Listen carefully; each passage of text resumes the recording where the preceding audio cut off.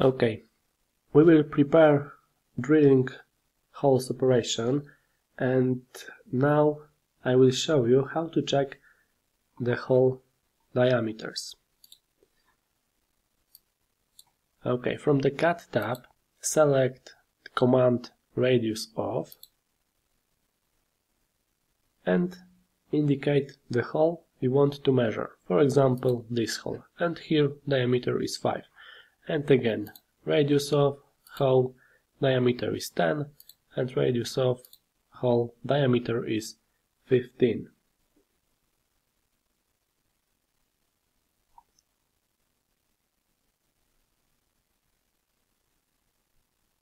We can use also the distance angle command, and for example, as the first point we can set the center of this hole, and as the second point, center of this hole, and here in y-axis we have 75 millimeters between the center of this hole and the center of this hole. Okay, and very useful option is report coordinates option.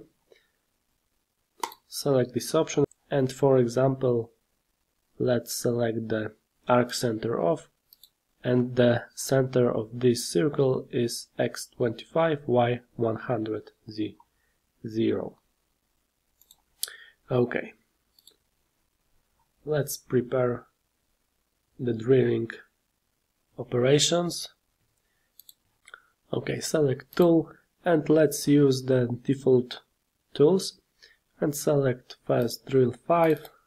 Okay, and select drill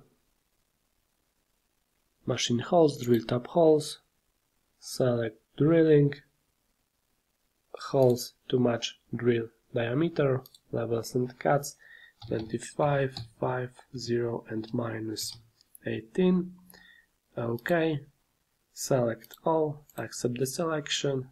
Okay, and now let's select the tool, select drill 10, drill machine holes, drill tab holes, holes to match drill diameter, drilling. Okay, let's set the shoulder option here.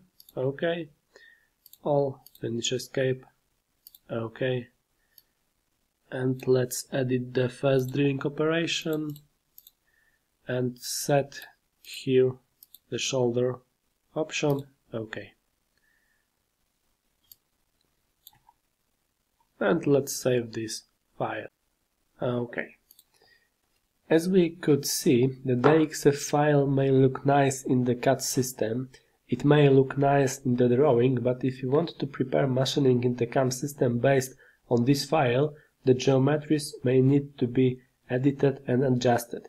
And knowing the basic functions of drawing and editing geometry in Alphacam, we can quickly and easily customize these geometries without having to run another program.